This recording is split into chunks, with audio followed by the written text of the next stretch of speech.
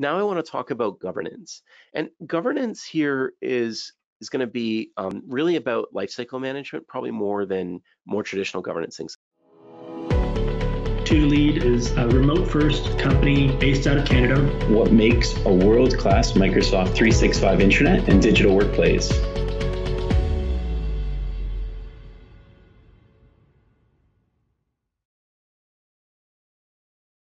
I want to talk about the typical things you do around the life cycle of these collections, right? A Microsoft team, a SharePoint site, or like I said, even Facebook or other types of collections.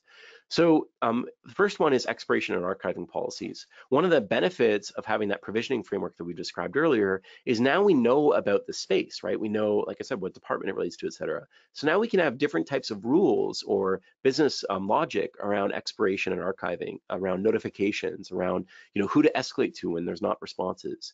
We can do things like detect duplicates literally without any technology. We don't need to use AI or something fancy here. You could just filter, show me all the HR sites, show me all the project HR sites. I bet you at a glance, you'd see that there's some duplication, right? Because of those filters, it becomes really easy, not just for us to do it, but I'll come back to it later. But if we create this public directory based on that registry for end users to be able to identify duplication and reduce that.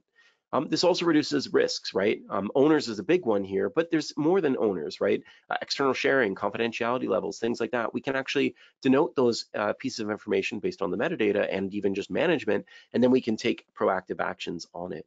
Some of that you can do with out of the box, but this becomes much easier when you can do more advanced targeting.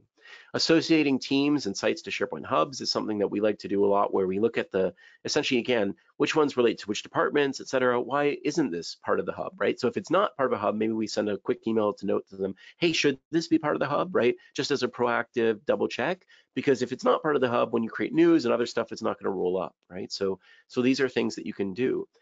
Training material can be targeted much more effectively because we can target it to project sites and have training material that's very different or very tailored to using projects or working on something else, like working with customers. And then the onboarding, obviously, with multiple examples I've given, can be improved.